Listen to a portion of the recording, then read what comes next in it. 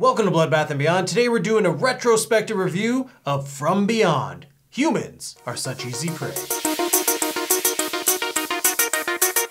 Directed by Stuart Gordon, starring Jeffrey Combs, Barbara Crampton, Ken Foree, and Ted Sorel. This movie's about a couple scientists who have created the Resonator, a machine that utilizes vibrations to unlock a sixth sense, or the third eye. If you're in the proximity and the machine is turned on, you see flying crazy eels, and you get boners, and you get horny. And your skin turns into plasticine, it seems. And after a night of terror, Jeffrey Combs' character is accused of killing his friend. And now him, a psychiatrist, and a detective are trying to get to the bottom of the Resonator. This is a Baller Club recommendation from my favorite librarian, other than AEW's Leva Bates, Bug. Bug is a longtime supporter of the channel. I had the opportunity to actually meet up with her in person at Texas Frightmare. We were super hammered, and she's a blast in a glass, that's for sure. And she also recommended this movie, which a lot of other people have recommended before, and I'm shocked that we're finally getting to it. So thank you, Bug. I needed more Barbara Crampton in my life. Jeffrey Combs, Barbara Crampton, Reanimator reunion with Stuart Gordon. I'm for it. What do we like? Well, I like the cast. Oh, yeah. I mean, I just mentioned it, but I like the cast. I really liked Ken Foree as, like, Bubba, the ex-football player, like, cop. I'm Sergeant Buford Browning, but my teammates call me Bubba. He was level-headed, he was entertaining, and he had some of the best reactions. And the fact that he ran around in a little orange Speedo. And he just like straight up like knows exactly what this Resonator does. He's like, hey man, I had a boner. Well, how about the hard-on I got? Is there a statistical correlation for that too? And so he like gets to the bottom of what's really happening. He knew enough that like this is dangerous, especially in the wrong hands. Barbara, I'm looking at you. And like everyone else did like a fantastic job. Like Jeffrey Combs was great in this film as well because his character was just like, you felt bad for him, you rooted for him. There was just like so much depth and level to who he was. He just delivered. Off his head like a gingerbread man. The second his wig splits, whew, I'm telling you, he's a crazy boy. His acting, like through and through, was solid. Jeffrey Combs, the way that he tried to express himself and how much truth you could see just looking in his eyes. The same reason why Barbara Crampton was like, we need to go revisit this site because I believe this guy. I think this was likely one of his best performances, if not like, would you rather? It's between this and that. Barbara Crampton, of course, crushed it. Although she was a little more daring than the rest. As you would be if you knew you had a massive vibrator upstairs. I have to see more.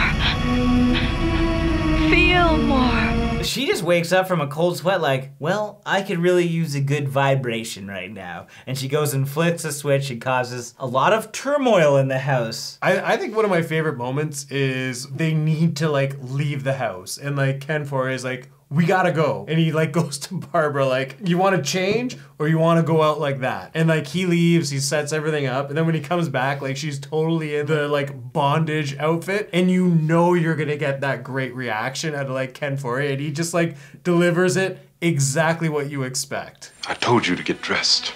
Well, you were waiting for the reaction. I was waiting for the reveal. I really appreciated how Barbara Crampton looked in this film. Also the night that got ripped to shreds by that weird plasticine boy with the long fingers. What the hell? Which leads into my next like, which is obviously the practical effects. If you've seen any Stuart Gordon film that has Brian Yuzna involved, there's crazy good practical effects. This team is just fantastic with the way that skin looks. Like, it's just so creepy. Like when you first see Jeffrey Combs like touch the shoulder and you're like, okay, what's going on? Even just like the practical creatures, like it just looked so good. This is one of those movies that if you watch with a group is really fun because you know what you would do and the characters seem competent enough, but they just aren't doing the right things. Ken Foree straight up was like in the middle of figuring something out and he was like, all this talking about eating is making me hungry.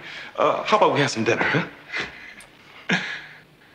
you know what? I'm hungry. I'm gonna make these weird ass shepherd's pies or whatever the fuck they were. It just like does a quick shot of that and you're like, did they eat it or not? Like it didn't show an eating scene. It just cuts to Barbara Crampton sleeping at her desk and these two creeps are just staring at her while she sleeps. This isn't the best use of your time. Figure out the goddamn machine, don't just watch a girl sleeping. But Jeffrey Combs loved her. I completely get that. When I met Barbara Crampton, I was very panicked. I didn't get a From Beyond print sign because of the dominatrix thing, because I thought it was too saucy. I was like super nervous. There was like a whole table. It's like, which one do you want? Usually it's a handler that asks you that, but when she says that, you don't want to say the sexiest one. You want to go for something more reserved. So I went Sunchoke, which is such an obscure movie. I did really enjoy that one, but like when I grabbed her, she's like, really? No one at any convention has ever got a Sunchoke photo signed by her. I was the first one in history because it was the most wholesome. Right beside that was her like laying on a table getting eaten out by a head, or her dressed as a dominatrix, both of which I would love. I went for the wholesome one because I was so intimidated and terrified. I forget where I was going with this. I just wanted to share that. Check out Sunchoke. Oh, my whole point was, of course Jeffrey Combs is gonna love Barbara. Everyone loves Barbara. Even though this film had like unreal practical effects, I kind of liked our eels and jellyfishes. Very like Ghostbuster-esque. I would disagree. At least you knew that they were done practically and poorly composited into a scene, as opposed to made in CG. They wanted to make it seem like the beyond. They're all around us. We just don't know until the switch is flipped. Are there a bunch of fucking demon spermy motherfuckers flying around my head right now? Is that why it was trending the other day? Did you see demon sperm? No. Was trending in the US the other day. I knew Glory Hole was trending at one point. That was Canada. That's a weird one too.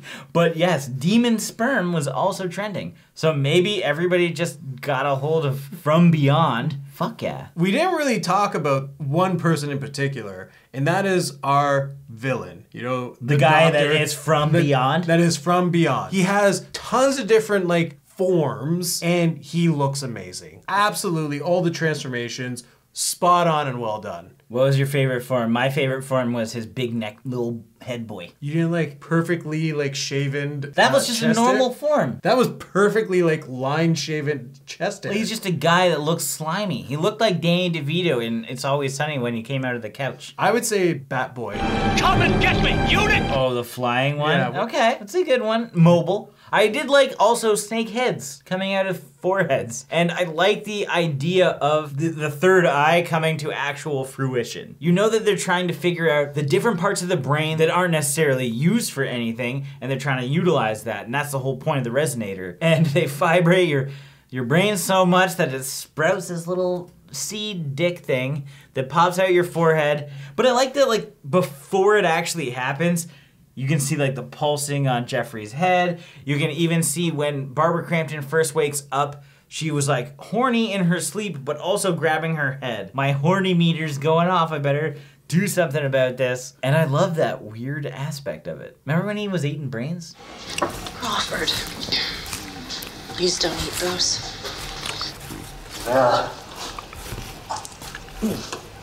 Delicious.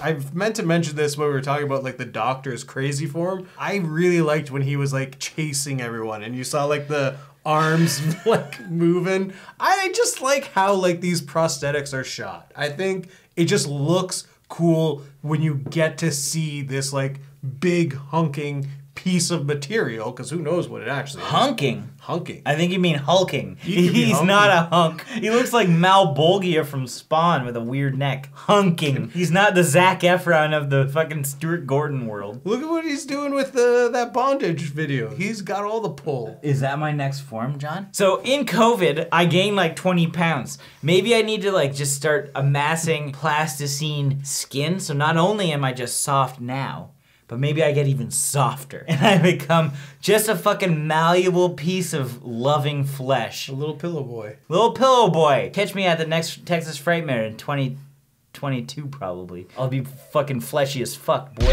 Now what didn't we like? I mentioned this earlier, but I didn't like the idea of just like switching from I really need to figure this out to I'm hungry, I'm gonna go spend 6 hours and make some fucking shepherd's pie for the whole gang. Even though I know it was like a super quick shot, there were scenes like that where they're staying in this house that obviously has some very fucked up shit. You would think they would just leave sometimes and not spend the night there, especially if they know that in their sleep they're getting up and potentially turning on these machines, because that happened like night one, but then they still stayed.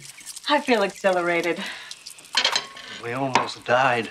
There's a few plot points if you want to get real nitpicky, like when they return to the house the second time, they literally just escaped the hospital. You got Barbara Crampton like in a gown, and then she's magically in her red like, turtleneck. and like Jeffrey Combs, he decides to put on the paramedic jacket. Why not? Like there's no time to change outfits. You're right, they were both in vans, they pull up to the house at like the same time, and now they're wearing different things. Jeffrey Combs, I get. Yeah, because he could just grab a coat that was in the passenger seat. But there's no way Barbara Crampton could have gone from gown to red turtleneck with a sweet blazer on. And really, for being honest, who gives themselves like 5 minutes to blow up a machine? Oh yeah, okay, yeah. I know that these are not necessarily dislikes, it's more just like, what the fuck is going on here? If I had an axe and I'm coming for that machine, Ken Foree, I get it. You don't want me to hit the machine. Just let me hit the machine. It would have solved all your problems. And imagine you're a detective. And then we have the psychiatrist,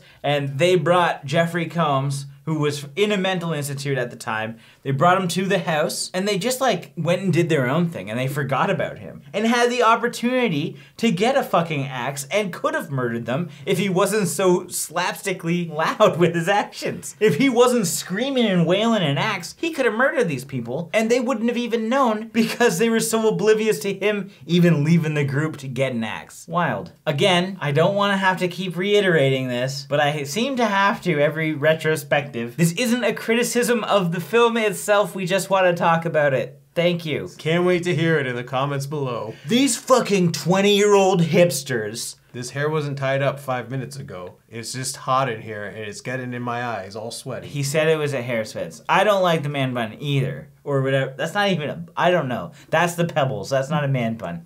That's a fucking Olsen twins Full House shit. I don't care what age you are if you review 80s movies.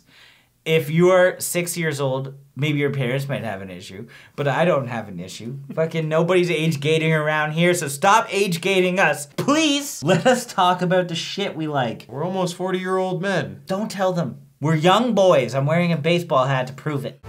How do you do, fellow kids? Back to the movie, I think Ken Foree's death was kind of odd. I liked it the way that he died, but his prosthetics were subpar. He looked like a T-Rex that fell over and was melted somehow. I think it was the best because you totally knew that he was just like laying down in like a floor and just like popped your head out. They like made his arms super massive just so they can melt it down. So you can see like these bulging biceps. When you're working at the death spa, you know you got them biceps. Well, who knows under that pimp suit. Check out Death Spa if you haven't seen that. Ken Foree fucking crushes it. And there's flying eels in that one too. That fucking fish ate that guy. Now it's time for our final thoughts and ratings. From Beyond is an absolute blast. I liked our antagonist, I loved our protagonist, and I was completely invested in them solving the situation and getting out of it. Like, I had no idea what to expect, and I don't think you could expect what was to come. The practical effects are probably what this movie is most known for. Usually I'm not a huge fan of Lovecraftian horror, but in this you don't have to look that deep into things to kind of understand it. I mean, sure, there's probably analysis on this movie that can give you like a greater depth as to what everything actually means. But as a common man, it was very easy to digest and I was never struggling to figure out what the hell was happening. And when it came to dislikes, it was mainly like just like frivolous shit and situational like character things, more so than anything that would affect my rating. So I'm gonna give this 4 Bondage Barbaras out of 5. I was excited and worried coming into this film because whenever you enter H.P. Lovecraft, I get a little hesitant. I was overly impressed with this because I enjoyed this film from beginning to end. They did a really good job telling a story that wasn't overcomplicated. There were deeper meanings to this, but it was understandable. I didn't find myself bored. I didn't find myself lost. I thought the practical effects were hands down some of the best work that I've seen. It's really well done. The characters are great. The story is good. The effects are amazing. It's just a fun time. There's a few things that I can nitpick that I didn't necessarily like with character decisions and plot points, but I don't think that's gonna take anything away from the film. So with that being said, I'm gonna give this film 4.5 Next American Ninja Warriors out of 5. As always, thank you for watching. Like this video and comment below with your thoughts on the film if you've seen it. If you haven't and you do want to check it out, links are in the description. And if you want the opportunity to recommend a movie for us to review, check out the Patreon link, also in the description. And if this is your first time here, make sure you subscribe to the channel to stay up to date with everything Bloodbath and beyond.